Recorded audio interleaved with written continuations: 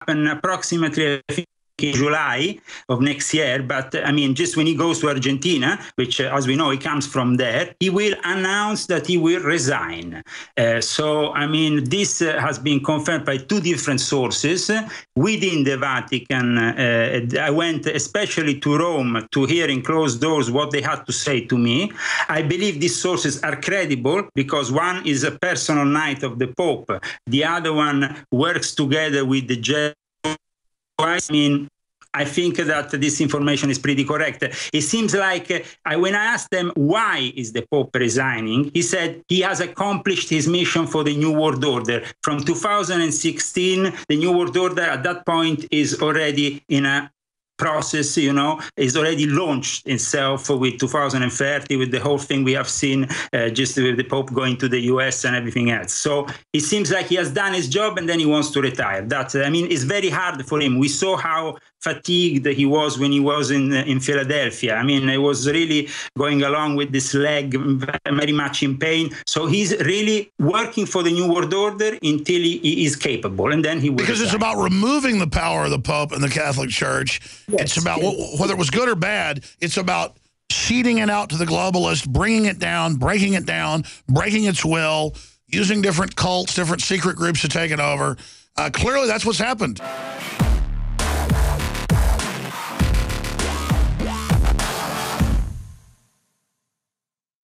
I began to get into iodine a few years ago because it was helping me and my family so much get healthy and detoxify. I believe our research is conclusive. This is the best iodine out there. And I know this for a fact. Nobody else has got iodine based on these pure crystals, ladies and gentlemen. For a limited time, experience the ancient power of Survival Shield X2. I believe our research is conclusive. This is the best iodine out there. Take advantage of this at InfoWarsLife.com. And why wearing a Hillary for President t-shirt might get you punched in the face. They thought it said Hillary for President. He said, I was seconds away from sending my bar back over here to punch you in the face. Since you're wearing a Hillary for Prison shirt, you don't have to buy drinks here. Everything's on the house. Hillary for President! Hillary's not surging, I tell you that. They're not saying that. They're not saying that. Thank you.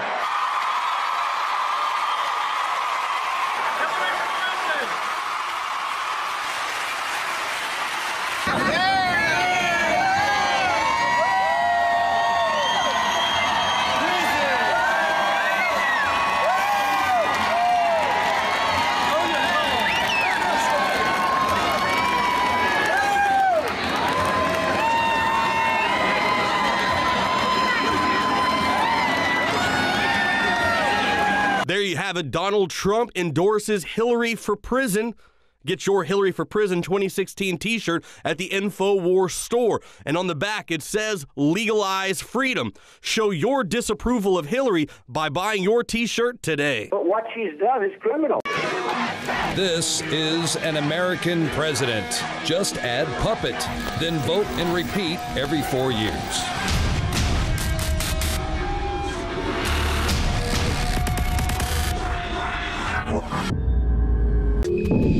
In The Matrix, Neo is offered a choice between a red pill and a blue pill.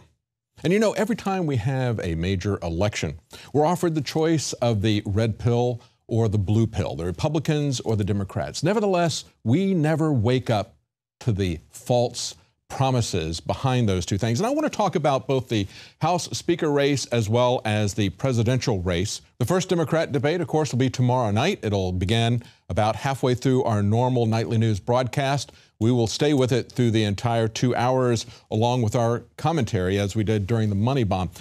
But I want to focus first on what's going on with the House race, because we know that Speaker Boehner is being pressured out by those in the party that are dissatisfied with the fact that he's governed exactly like the Democrats. And they had an election that was going to start. Nevertheless, when Boehner's hand-picked candidate bowed out, even though there were two other candidates, they just suspended the election. Does that give you an idea about how the House is really being run all the time? Isn't that a problem that both Democrats and Republicans should have a problem with? Regardless of their philosophy, do they really want this kind of a dictatorship? And of course, the elections will not resume until there is another candidate that is suitable to Boehner. It's not going to be an election, it's going to be a selection. And the person that he is trying to get to run is now Paul Ryan. Of course, we're told that Paul Ryan is very reluctant. He really doesn't want to do it. He's having his arm twisted, but maybe for the greater good, he'll jump into the race. You need to understand how they're gaming this, but you also need to understand where he's coming from. Not only John Boehner, but Kevin McCarthy and the person that he replaced as number 2, Eric Cantor, they're all on the same page with this global agenda, a global agenda of open borders, of Obamacare. That was part of it. Paul Ryan was the vice presidential candidate for Mitt Romney. Regardless of whether Romney had won or whether Obama won, we were going to get the same prescription of open borders, of Obamacare, and this is what we're having now with these trade agreements. Look at what Paul Ryan did just a few months ago. Here's an article from Breitbart. Paul Ryan's Pelosi-esque Obama trade moment. It's declassified and it's made public once it's agreed to. Remember, she said, we're going to have to pass it to find out what's in it when she's talking about Obamacare. And so when he's talking about what the conservatives like to call Obama trade, and I don't like that name, by the way, we shouldn't say that this is Obama trade. This is global governance. It's not about trade, and it is not coming simply from Obama. This is something that the Republicans want just as badly, if not more so, than Obama. So don't call it Obama trade. Understand this is global governance. That's what Senator Sessions told us when he looked at the plan in detail, and we need to understand the contempt that they hold the public with. Now, this is Representative Pete Sessions, not Senator Sessions, but Pete Sessions, a congressman who supports the global governance treaties. And he said this. He says, I've watched you, talking to Paul Ryan, I've watched you do this and working with us, whether it's a request from the U.S. Senate that it was done on a bipartisan basis, or whether it be one of our members.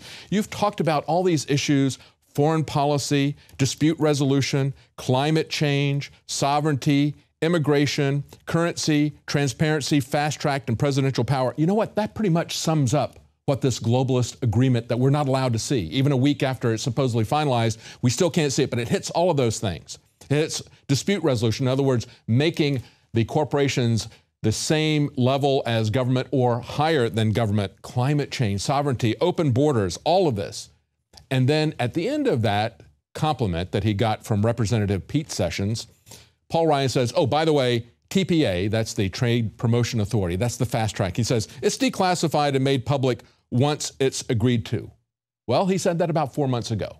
Now they have finalized it. We still are not allowed to see what's in it. But one of the things that's in it that really rankles conservatives is the open borders possibility of the trade and services agreement. Because understand that when they created fast track, when they took the Senate out of the process, the constitutional process for passing treaties, when they streamlined this, when they set this up without any amendments, it's not just going to be the Trans-Pacific Partnership. It's not just going to be the Transatlantic Partnership. It's also the Trade and Services Agreement and many other things that can come down the pike for years. They've given it a 6-year window, so this president and the next will be able to essentially re-alter our entire sovereignty, our trade, many different aspects by executive order. But the thing that the conservatives are focusing on, of course, is a Trade and Services Agreement. And this essentially allows the president, in the name of service agreements, to open up the borders for vast immigration. Another article from Breitbart says that Numbers USA president says that Paul Ryan is terrifying. He says the open border seeps out of every pore of his being. And they go through a long history that he has had, going back to the mid-1990s when he worked to water down strict immigration limits in a bill, or when he was a staffer and worked for Jack Kemp and Sam Brownback. Both of them were part of the Republicans' pro-immigration wing. Then as a congressman, he voted in 2002 for legalization. He praised the 2006 Senate immigration bill backed by Bush. He co-sponsored a 2009 Democrat bill that would have legalized immigrant farm workers. So he is supported by Luis Gutierrez, Mr. Amnesty. He is part of the global governance cabal that rules the top of both of these parties. You need to understand that. Open borders and so-called open trade, that is all about erasing national sovereignty, just as we pointed out at the beginning of the show. There really is no difference between the Republicans and the Democrat leadership. We have an opportunity right now. If you get involved, you can perhaps get somebody in with the House Freedom Caucus. They are working together, trying to get a real conservative, a real alternative to this kind of leadership that we've seen from both the Republicans and Democrats. But there really isn't much difference at this point between the leadership of the two parties. And they're incredibly phony.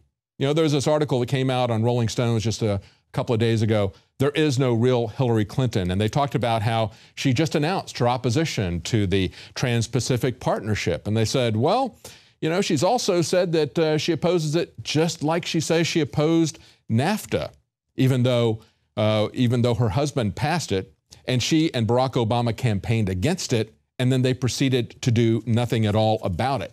She's also said that she opposes the Keystone Pipeline.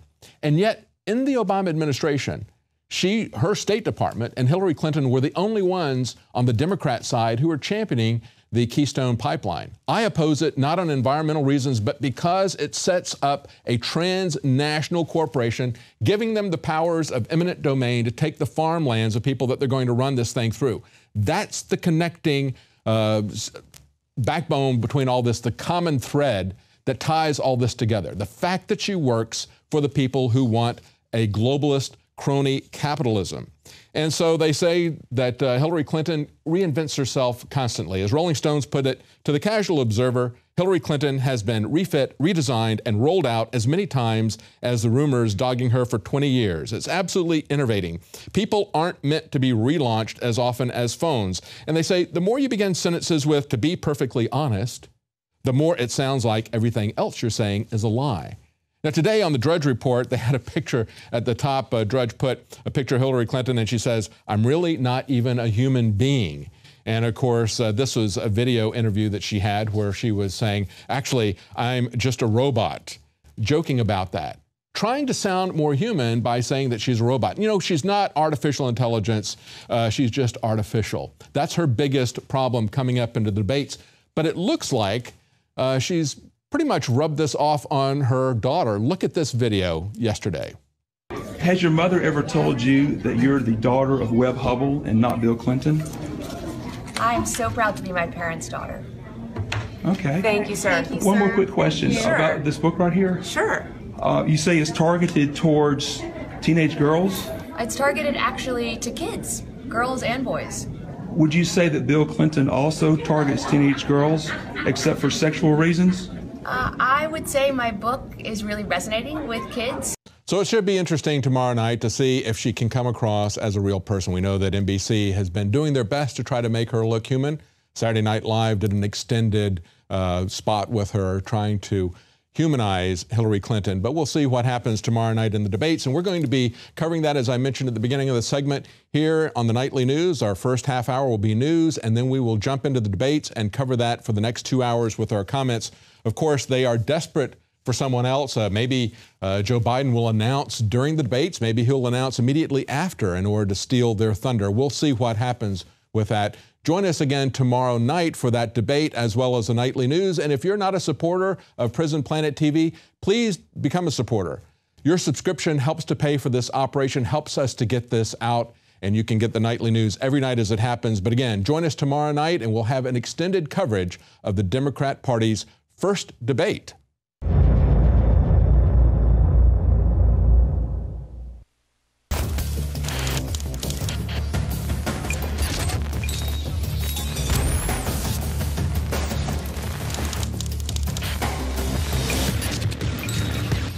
Knockout is back. If you want a product that has 10 known ingredients that naturally get your body to relax, your brain to relax, so you get deep, restful sleep, Knockout's it. InfoWarsLife.com. L-theanine, hops flower extract, lemon balm extract, valerian root extract, chamomile flower extract, L-tryptophan extract, melatonin, and more. All organic, all the natural sources. It's the same price as leading brands of melatonin that are 3 milligrams apiece. It has 3 milligrams, the standard recommended dose for an adult. It's got the GABA, so it would probably cost $50 to take all this as separate pills. It's $19.95. You take 1 or 2 of these, and it just is really clean, restful sleep is what the reviews are. It's what I've experienced. and it just synergistically puts everything in there. InfoWarsLife.com. That's InfoWarsLife.com, or call 888-253-3139. You are watching the InfoWars Nightly News, which airs 7 p.m. Central at InfoWarsNews.com. And your support is helping us defend liberty worldwide.